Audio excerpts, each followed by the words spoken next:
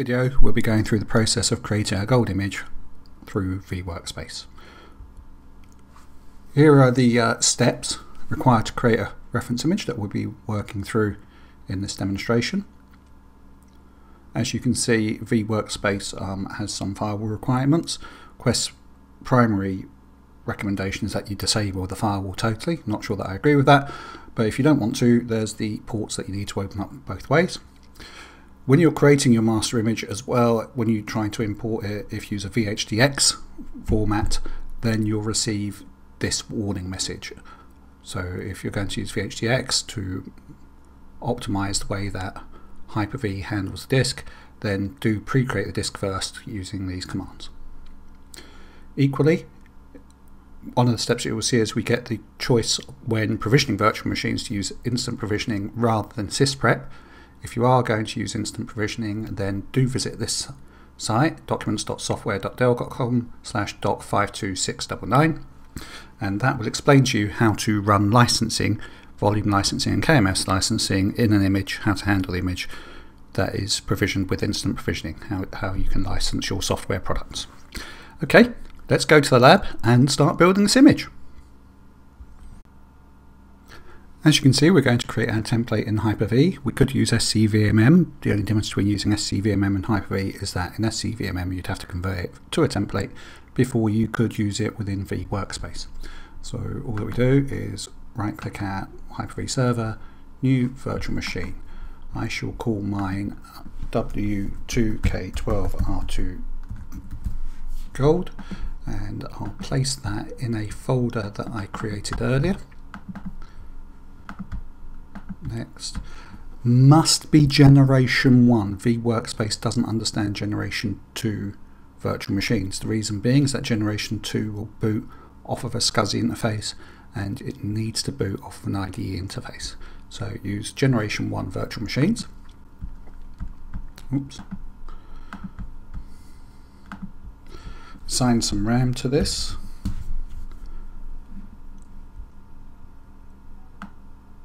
The RAM that we set here, or that we set for our template, will be what will be used to deploy the virtual machines within vWorkspace. So we can set that later. So next, and I'll attach a hard disk later. That will therefore go away and it will create our virtual machine here. What we need to do then is we need to create a virtual disk, and we need to create the virtual disk using the command line that I showed you earlier. So if we go onto PowerShell, new VHD path, and the path where I would like to write this to is that path there. So if I paste that in, and we also want the name of the VHDX file that we'll create. So that's w2k12r2gold.vhdx. Best practice is to make it a dynamic disk, because the disk won't be expanding under use, not when users are using it, because it'll just be copied across and read from, not written to. Size in bytes, so you can make the disk as large as you like. Go for a 60 gig disk. It will make it 4 meg at the start. Mine's logical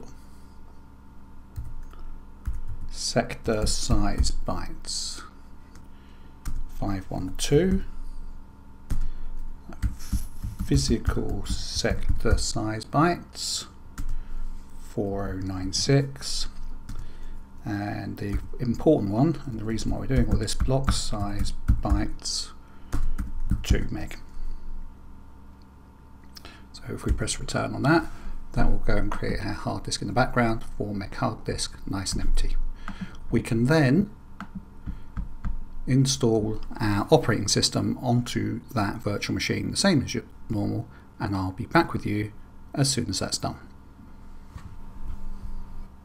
And here we are back again, having installed the operating system. I've added the server to the domain because I want to demonstrate to you installing instant provisioning. I've installed the remote desktop services role. I've patched the server, and I've installed Office as an application. The next step is to install Adobe Flash Player if you need Adobe Flash Player. In the enterprise, this needs to be licensed. You can license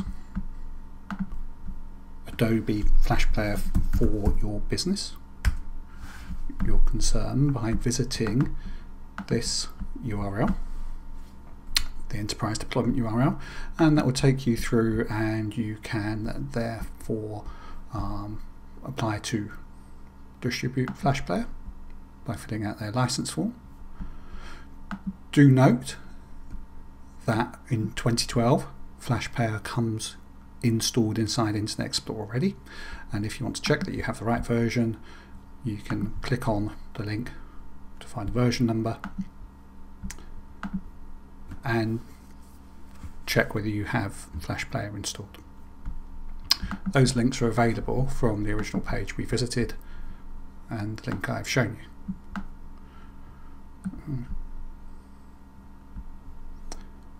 Adobe.com, go get Flash Player to download it. So we have Flash installed. What we need to do now is enable remote desktop, which is enabled by default because we've installed remote desktop services on our server. So we can click through and you'll notice that remote desktop is enabled. However, what you'll also see is that it's only enabled for administrators, so we need to add in the group, whoever we want to be able to connect. I tend to use domain users rather than authenticated users. The choice is yours, or you can set up a specific group. Equally, we should allow remote assistance. Can't do that because that is a feature that needs adding in. So we go through, click through, and scroll down, and we can accept remote assistance, and that will install that for us. Once that installation is complete, and we'll come back when it is, I'll show you that the tick box is ticked. Now that the remote assistance feature has been installed, we can access our advanced settings again, and you'll notice it's now ticked, and you can either use a GPO or manually set the settings that you like. Next on our list then is to install the Quest RDS role on the server. In the previous videos you've seen me copying across the binaries to install locally. I'm not going to do that this time, and the reason is that this gold image will be copied down to our hypervisor as a read-only image, if you will, for each of our VMs to run off, so it's running locally off the hypervisor disks. If we copy the binaries across, all that we do is make the disk bigger, the disk that needs copying across bigger. So what I should do is I shall instead map a network drive across to where I have the binaries located, and from our map drive we can drill down to where we've copied the binaries to, the vWorkspace disk, and run auto run, and just follow the wizard through as before, and that will allow us to install the RDS role and the core role, and indeed it will install the management console on the server. So click through, accept the license agreement.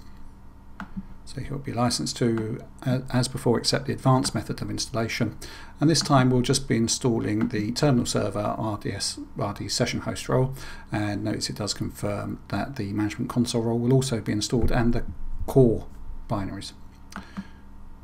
Click next. Would you like bidirectional audio enabled? So by default say yes. Connect to an existing database, and we can then connect through to the database that we created in an earlier video. Mine is held on sql1.example.com, and because the database exists we don't need to supply SA credentials, but we do need to supply the credentials for the service account, the SQL based service account that we set up to connect to the database. That will just take a few moments to install the prerequisites, and the actual software itself, and we'll be right back when that's done. Now that the installation is completed, click on Finish. You'll be invited once again to download and at minimum apply the mandatory hotfixes. As you know, this is a trial version that I'm using, and so you're not allowed to download hotfixes for that. So we'll just skip past that. After the installation is complete, you need to restart your computer. We'll be back shortly. And now that the server's rebooted, we can see that vWorkspace Management Console has been installed, as well as the RDS role, and a shortcut has been placed on the desktop. This means that this will be available for all users to try and attempt to start the console, especially if you haven't locked it down. So what we can do is we can go onto the C drive, users, and there's a public user in there. Can't see the start menu files, so if we show hidden files, the start menu files, the desktop I mean, if we show hidden files, then we can see the desktop and there's our shortcut, and if we delete that out, it goes off the desktop. Next thing for us to do is to install the PN tools. So as before, because I want to keep my image as small as I can, I'm going to map a network drive across. I want to run PN tools, which will be in the PN tools directory. So if I simply run that up,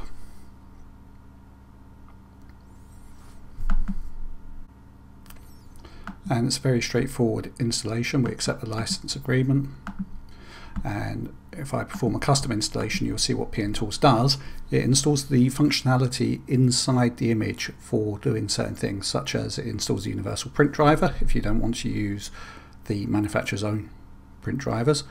It enables USB redirection, multimedia redirection, enables user profile management by way of vWorkspace so that you don't have to use traditional roaming profiles, and enables flash multimedia redirection.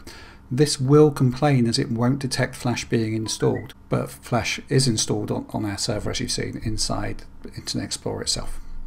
So if we click through, there you get that message, and we can install PN tools. Once PN tools is installed, we can move to install the instant provisioning tool if you want to use instant provisioning. The difference between instant provisioning and okay, so we'll just quickly stop that service in the background. The difference between instant provisioning and sysprep is that instant provisioning is a lot quicker. It's Quest's own way of doing things. Sysprep, of course, you're fully supported. You may know better how it works and possibly has more functionality that you can use for configuring your environment. So it depends what you want, speed or the ability to manipulate the environment more. So that's the PN tools installed, which requires a reboot. Rather than reboot just now, what we will do is we will go to the template tools and run up instant provisioning. And again, very similar installation to the PN tools. It says that has a requirement of the .NET framework, which will install if it doesn't already exist. Quest make clear to you that this should only be installed on the master template virtual machine, what we're calling our gold image. Accept the license, install, very quick installation, and we can now run the desktop optimizer. I won't run the desktop optimizer just now. What I will do is quickly reboot the server because of the PN tools, and then I'll show you how we do our final optimization. And now we're at the final running. Just one or two things still to do. The first thing is to either let the ports through the firewall or just simply disable the firewall as per Quest's recommendations. So for the sake of this video, I'm just going to turn the firewall off. Earlier in the video I showed you which ports need to be disabled, and that can be achieved with group policy objects. So that's the firewall disabled. Two more things still to do. One, if we go back onto our server, I still have my map drive. Come through to our vWorkspace folder. Then in our template tools, you will find the Quest vWorkspace Desktop Optimizer. And if we were to run that, then what this does is it sets a number of registry keys for us. So this is Quest's default recommendation. So for example, disable auto updates so that the server's not trying to update itself while people are using it as a desktop, because you would want to update your gold image and redistribute that. Disable the log on screensaver because no one can see it because it's a virtual desktop. Things like that. So if we run that through, you can change the settings if you wish, but that's done. So that's optimized their desktop as per Quest's best practice. Last, which I won't show you here, is prepping the image for things such as antivirus, where antivirus reads a GUID out of the registry. If that still remains in place, it sees each iteration of the server that's deployed from the image as being the same server, and so won't update your antivirus. Similar situation with software such as SCCM, any applications that you've got that are doing the same thing. You may also want to apply other optimizations. Once we've run through that, all that remains to do for us is to disconnect my network drive, so it won't appear in the gold image. Make sure that we've, well, let's just shut down the virtual machine, but make sure that this has been ejected so we don't have any CD-ROMs in the drive. And then let's shut down the virtual machine. And that's it. That's our image created, ready for preparing. In the next video, I'll show you how to present that up to the hypervisors so that you have your virtual machines, your virtual desktops ready and waiting for users to connect to.